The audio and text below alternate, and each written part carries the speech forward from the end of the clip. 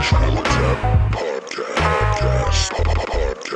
don't drink soda. But you have to search the Wayback Machine for like www.askjeeves.com/query/what plus is plus. And you want to make sure that you're getting, Ask Jeeves era Ask Jeeves and not ask.com era, because once Jeeves was taken out of the equation, it was just plummeted downhill. Yeah.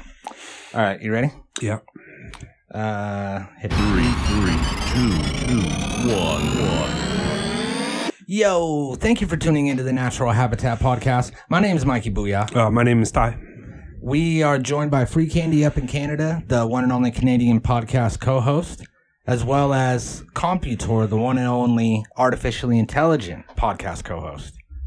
Now, the crew is a little light today. You might notice that Satchmo is, I don't want to say no longer with us. Yeah. I mean, he's dealing with some hot water, right? Yeah. Like, I don't have the full story. This has happened before I got here, but there's something going on with Satchmo. We'll probably get into it. So there was a photo that was released in the wake of this Trump assassination attempt of the shooter on the roof. Now, a lot of people saw the shooter on the roof. He's dead, Yeah. He's laying there dead. They shot him. He's dead. But this image was from before the death of the shooter and before the shooting of the ear. There was a photo of this shooter, which I have here on the screen now, and I'll go ahead and put on the screen for you guys. Yeah, I see the TMZ watermark and all that. Now, this image, to the untrained eye, it appears to just be like a man laying on a rooftop. Presumably scouting for his shot. But if you blow it up and digitally enhance this, so I mean, I didn't believe this either. Enhance. Now, this shows what looks to be a hand puppet, about 6-7 inches tall, hole in the bottom. Yeah. Horn on his head. He does have a floppy horn on his head, but... Now, the only thing that I will say is that Satchmo has this, like, mane behind him. Yeah. Like, almost like a horse's mane. Yeah.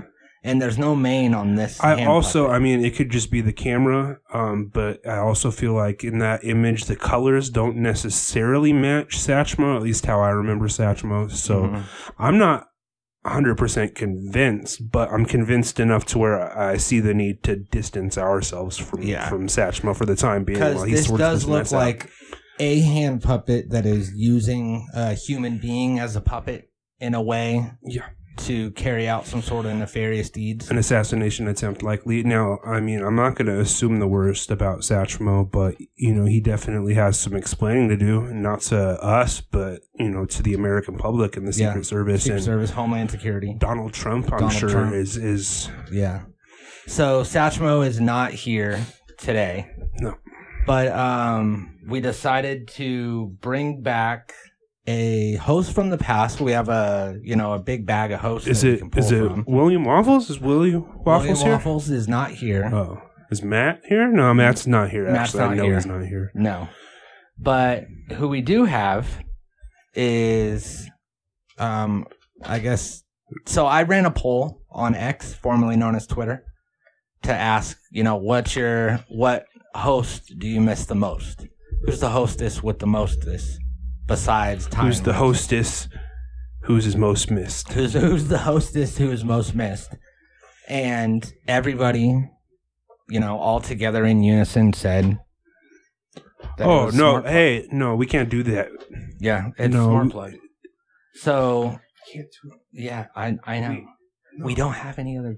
Hold on, Jerry, pause it. We don't have any other choice.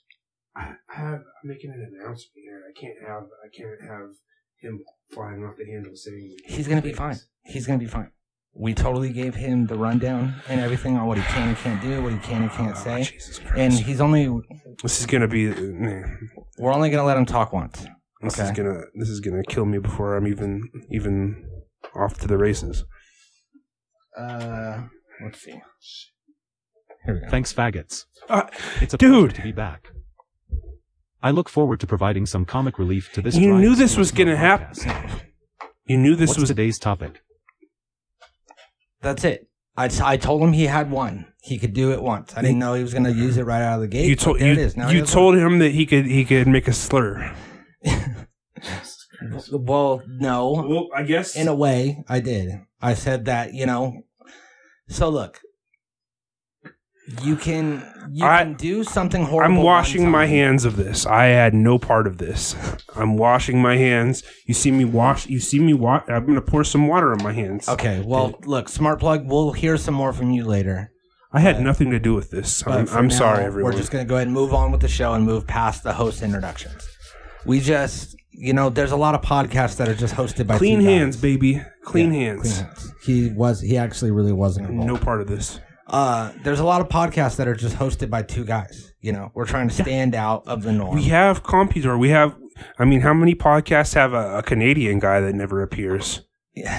Yeah, there's not a lot. That separates us from the pack right there. We don't need to overdo it. But twice separated, third separated, this is all good. You know, when you associate yourself with people that say things like Smart Plug does, you're limiting what you can do potentially in the future on a larger platform. I'll just say that. Okay. And you're kind of stabbing me in the back like you have a knife in your hand. You're right. I'm sorry. I should have thought about you and your future plans, and you know, not jeopardize your career with. I had no part in this. You didn't have any part in this, though. But we actually are here to talk about some exciting news. Ty has an announcement that I'm not aware of, and also speaking of announcements, just today, we got the announcement that Judge Biden, President of the United States, Judge Biden, is not running for re-election. He's hanging up his sash and his bags and his shoes. Yep. He's hanging up his jersey. Don't know that the jersey is going to be like retired or anything, because he wasn't a good president. Let's be real. I think it's going to be hung in a stadium. He wasn't a Hall of Fame president, but really he's announced that he's not seeking re-election now because I think the writing was on the wall for the man.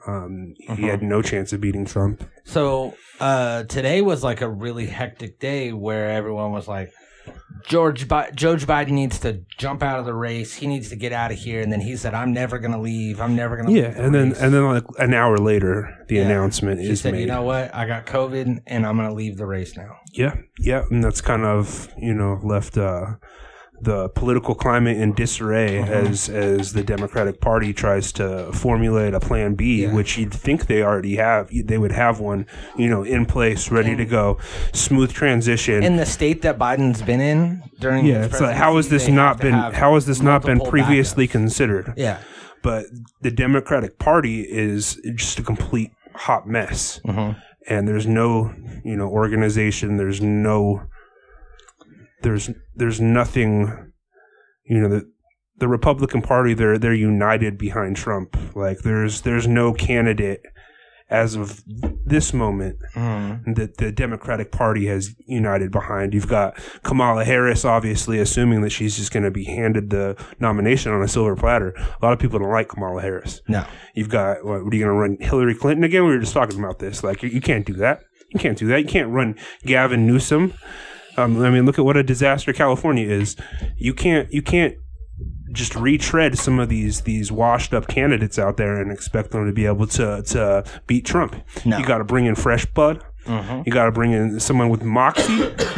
You got to bring in someone with gumption. And you got to bring in someone with fortuitousness. And I just don't know. I don't know anybody like that. Now, what year is the next 25, 26? What do you mean? When's the next presidential election? This year. This year? 2024? 2024. A new president will be elected, and in 2025 we'll have a new president. Yes. Okay. So, I think that Joe Biden probably saw that Trump got shot in the ear, was almost assassinated, then he wasn't, then he held his fist up with the blood and the American flag, and he was like, "There's no way I'm going to win." Yeah, he's been deified, deified, whatever the word deified. is. And he was like, instead of focusing on running this race that's unwinnable, I might as well just focus on my last few months of presidency and do some cool stuff, skydiving and shit like that. Yeah. So now we're in, dare I say, uncertain times. Yeah, where we're in kind of a turmoil here, where it's going to be like almost like a battle royal type situation where all the potential candidates are going to come at each other very fast, very hard, because it's got to happen quick. You got 0 and also 5 Democratic candidates. You got 1 Republican candidate. You have a third party guy that's getting the most votes, more than any other third party. It's a fucking member. mess. Yes. Yeah, it's wild, and it's all going down in season 2024 of America. Because we like to make ourselves the center of stuff. So instead of starting in 1776 or whatever, we start in year 0. And speaking of making yourself the center of stuff, I guess that brings me to my announcement here. Oh, yeah, you do. You have an announcement. I have an announcement. As you very well may remember, you served as my campaign manager in... What was it, 2016? We were doing it. It was when the campaign started for the 2018 Paso Robles mayoral election. Yeah. I did not win that, but I did run. And, at this point, the way I feel is, why not make this whole thing about me? I mean, America needs someone that they can unite behind. They need young blood. They need someone who's going to shoot their shot and won't miss Trump. Yeah. Whoa, hey, hold on. No, I meant in an election. I meant in an election. I shouldn't have had a gun in my hand. No. I shouldn't have had a gun in my hand. Jerry, That's not. cut that out for real. I shouldn't have had a gun in my hand. That's not what I'm saying. I'm not going to. Okay. I'm going to shoot my shot. But at the more election. like a basketball. There you go. More like a There you basketball. go. There you go. Basketball motion. So, are you announcing you're running for president of the United States? My fellow Americans, I'm announcing my candidacy. God damn it! What happened? My fellow Americans, I'm announcing my candidacy for the nomination for the Democratic Party for the presidential election this year. That is a wrinkly sash, dude. Where'd you get that from? It's been tucked away in my. That's from 2016. This is from 2016. Yes, you might remember this if you tuned into the Awesome Ties Running for Mayor series at any point. You might remember this sash, and I kept it because I always knew that there might be a day when I needed this sash, when my country needed me to put this sash back on, and I think today is that day. So you're officially coming out of retirement. I'm coming out of retirement, and I am running for president. Damn. This is the first presidential election where I'm legally old enough. And I mean, that's really all I need, right? Yeah. I've got to be 35. What makes me any less qualified than Trump or any of these other old fucks? Yeah, nothing. Absolutely nothing. Yeah. So are you running as a Democrat? I got to run as a Democrat because they're the only ones that have an a opening. Exactly. Yeah. And I mean, independent's not going to win anyway. So no. Yeah, I don't necessarily agree with the Democrats on a lot of stuff, but there's some stuff. I'm gonna fight for abortion rights. Make sure we can get them abortions. I'm also gonna fight for gun rights. A lot of Democrats aren't gonna want to hear that, but hey, I marched to the beat of my own drummer. Can we get like a drum sound? We have like a drum roll beat. This is a comedy podcast and does not reflect actual. This is all. Hey! It's not a drum roll. What is going on here?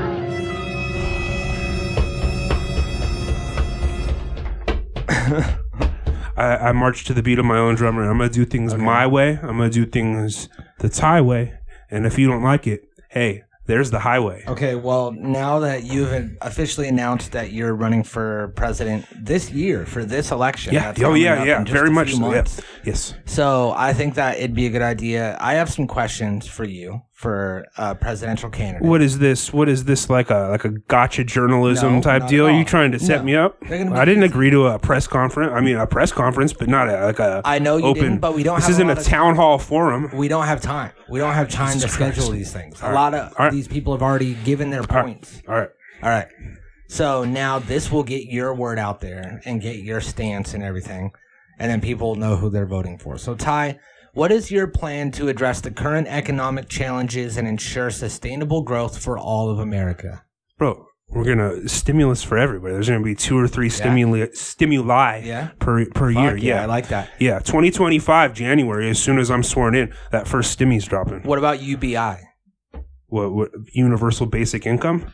No, he's a rapper from Cess Crew. UBI. UBI. Ubiquitous? I think his name was. Okay. Is he getting a stimulus? I mean, does he vote for me? Obviously it's gonna depend on whether you vote for me. I guess I should have prefaced by saying that, but everybody that has proof of. So you have no, I can't do that. I gotta play this straight. Yeah, sure. Everyone? Sure, he gets the stimulus. Okay. He gets the stimulus, yeah. And then what about universal basic income?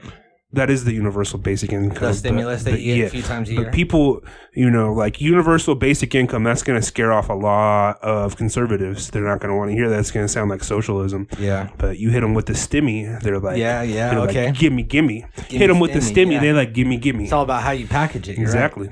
Right. How do you propose to tackle climate change and transition the country to renewable energy sources?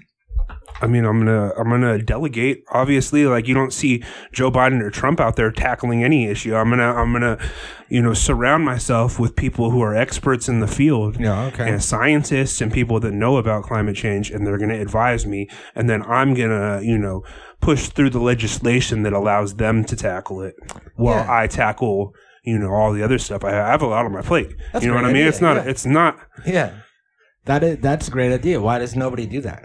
Why do they not get the best and the brightest? Well, they do, but they surround themselves with yes men or people who are unwilling to cross party aisles and work with the other party, so nothing ever gets done. Or they bring in generational people. I'm gonna surround myself with like all different types of voices and opinions. Okay, I like that. What are your top priorities for healthcare reform, and how do you plan to make healthcare more accessible and affordable? We're gonna do. It's gonna be like everybody gets health care. Okay. Unless they don't want everybody to get health care, then they can pay for it themselves. Wait. So you've got a lot of typically conservatives, and I guess I do have to kind of go after the conservatives since I am running as a Democrat. They oppose universal health care. That's fine. They can pay fucking Blue Shield every month. They can go right on, doing what they're doing. So optional health care. Yes. It's free. Yeah, if you want free health care, and I'm gonna be perfectly honest with you, it's probably not gonna be as good, but you're not paying for it. So I mean, you gotta, everything has its ups and downs. Okay. So you want the free healthcare? It's gonna be, it's gonna be like Netflix with ads. So it's not gonna be, it's like straight you can to get it. a free lunch at school. Yeah, but it's not gonna be good. Exactly. Yeah. Yeah, and you don't get to pick what it is. Yeah, and you might be able to see a doctor, but you might have to. Also a thing like if you get free health care and say if you break your leg, but your health care that you're getting today is for head stuff. Yeah, and also like kind of going back to the Netflix with ads comparison, you may have to sit through like some advertising while you're waiting to see a doctor, and that's gonna help. That's gonna help pay for it. You might have to watch some ads you don't want to see, and you're welcome to pay that money, that insurance premium, and skip those ads. But if you want the free stuff, then so it's the YouTube business model. So like, I just imagine I have free healthcare. I go to the hospital. I'm bleeding out. I'm coughing. But I have to watch like a 30-minute infomercial. Not necessarily first. For butter? I mean, they're still going to treat you just like any emergency room would. Oh, yeah, because they're not allowed to ask about insurance. But once they find out that you don't have that premium insurance, they're going to make you watch some ads. And I think that's reasonable. You're going to be laid up there, in a hospital bed for some time anyways. Yeah. What's wrong with you having to sit through a couple Allstate insurance commercials or something like that? So you're teaming up with big data. Oh, yeah. All right. Big data's on board. Can you outline your approach to immigration policy and how you intend to balance border security with humanitarian concerns? I mean, the Democrats aren't going to like to hear this, but we can't just let everyone through. You know what I mean? Like it's getting a little crazy at the borders, and like most reasonable politicians, I think there should be a path to citizenship, but it's not hopping a fence. It's not sneaking through a gate. You know what I mean? You got to do things the right way. So like fly. Yeah. I mean, if you can get on a plane and get into the country legally, what you do from there isn't any of my business, right? Yeah. So, you get yourself a passport, you fly over here as a vacationer, maybe you decide not to go back. That's really not my problem anymore. Yeah, you're here. All right. What measures will you take to improve the education system and ensure quality education for all children, regardless of their background?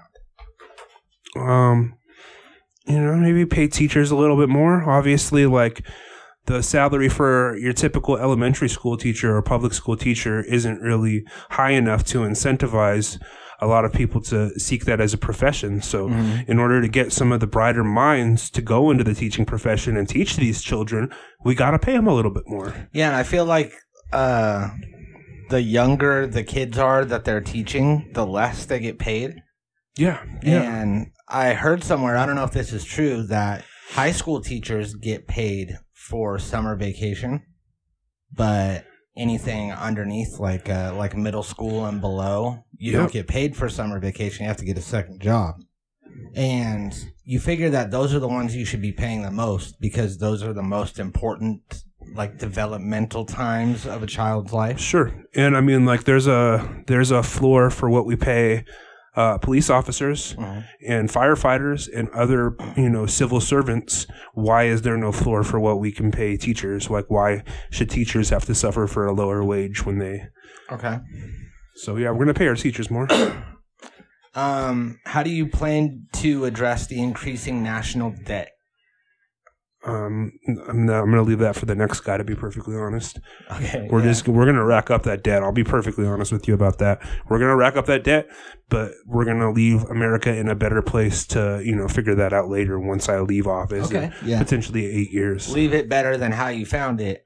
It'll be easier for us to deal with that debt. Yeah. I mean, really? I mean, how many more years does Earth even have? We can just keep pushing that debt a little bit further. Yeah. What do we owe China or something? Like, I mean, where are they going to send somebody over here to collect us and shake us down? Like, that's not going to happen. Yeah. So we're just like a speck in the Milky Way galaxy, which is a speck in our part of the universe. Yeah. And I mean, like, so it doesn't matter. The debt doesn't matter. Sure. We owe China money, but like, China owes us a debt of gratitude for all the stuff that we've invented and all the technology we've given them to reverse engineer and steal from us. So, like, they can wait. They can wait on their money. Yeah, if you ever go to China and you have a hamburger, you're welcome. You're welcome. Electricity. Welcome. Yeah. You're welcome. Ben Franklin, you're welcome.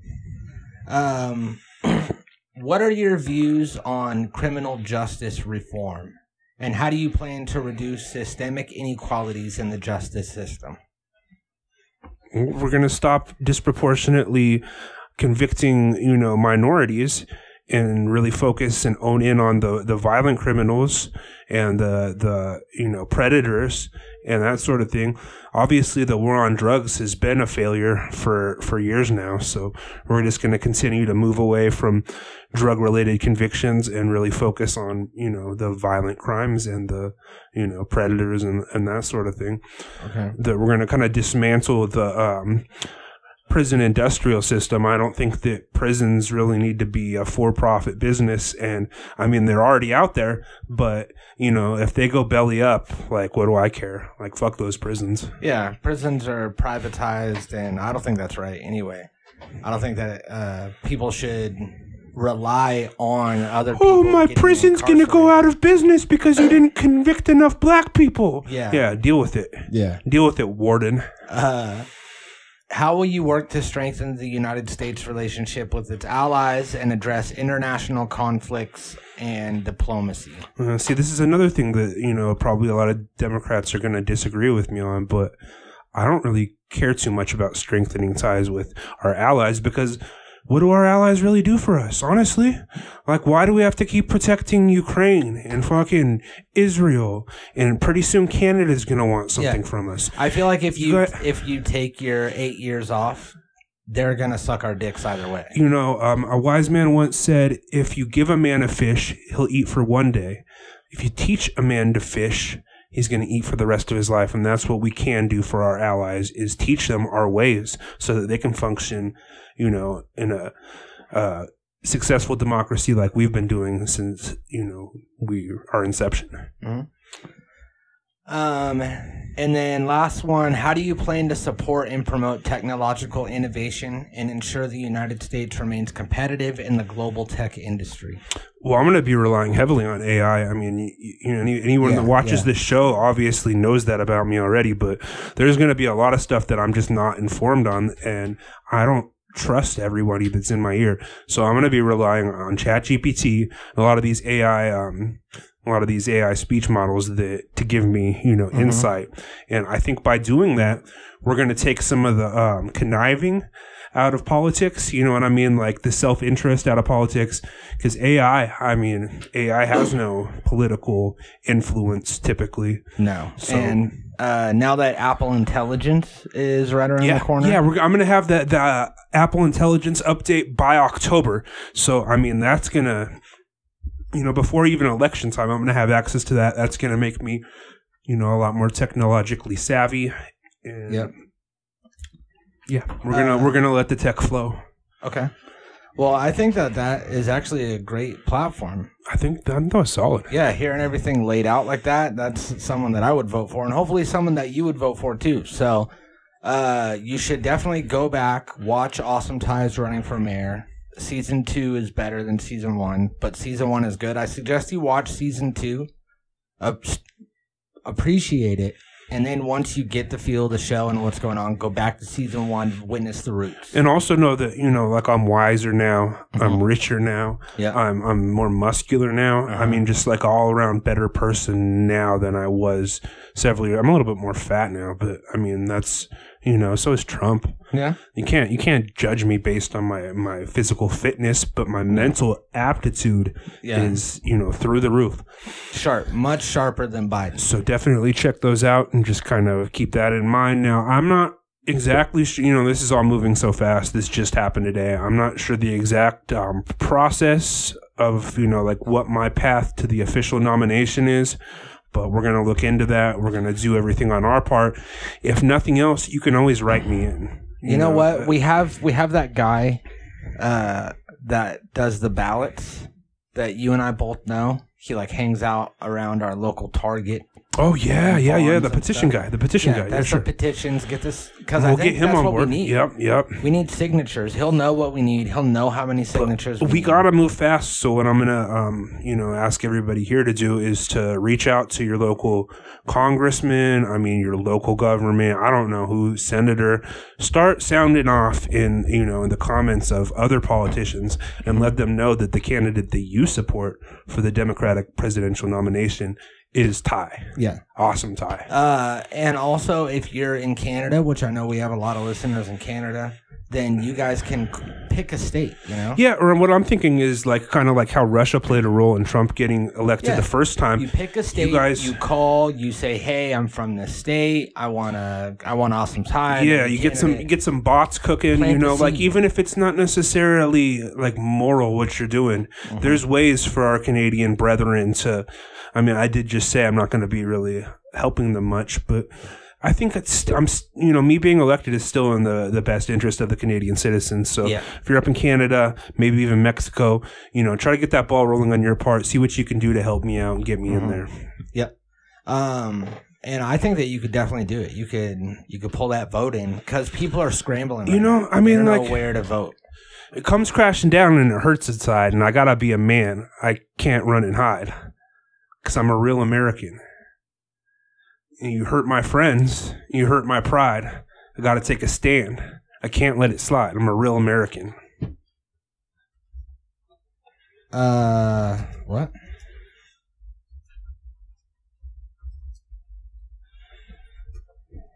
Sorry, I'm just looking something up.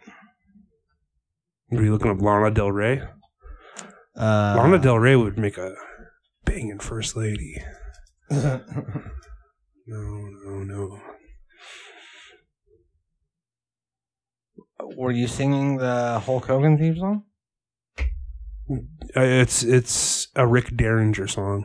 Oh, okay. By Rick Derringer of Rock and Roll Hoochie Coo fame. I mean, did Hulk Hogan use it for a number of years throughout his wrestling career? Sure.